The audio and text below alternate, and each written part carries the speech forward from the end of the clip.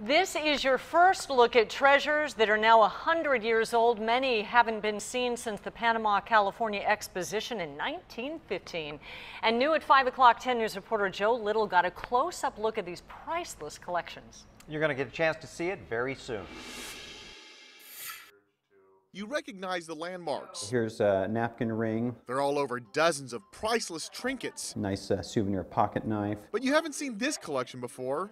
No one has. This is all from the 1915 Exposition. Christopher Pro is the assistant curator at the Marston House, which was built along the edge of Balboa Park in 1905. This is probably the most delicate souvenirs you could have bought. Meet me at the Panama-California Exposition. It is now the only place where you can see what Balboa Park visitors bought exactly 100 years ago. They knew marketing. Huge marketing. They knew marketing, I would venture to say, sometimes better than people understand it today. Alana Coons and the staff here have been working for years to secure all of this from private collectors. It was overwhelming. Not only have they never been seen before by the public, but some items no one ever knew existed. Most surprising, classic pennants.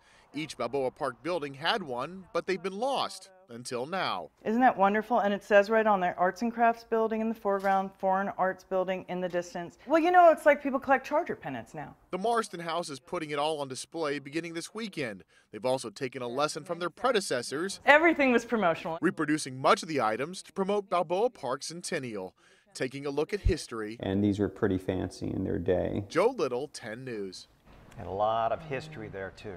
Yeah, we are really fortunate that all that stuff is coming out for the celebration and we get to see it because it's all part of the San Diego history that we all enjoy. History you can touch. And you can go to 10news.com if you'd like to see the exhibit. You can find prices and times by clicking on the red television button.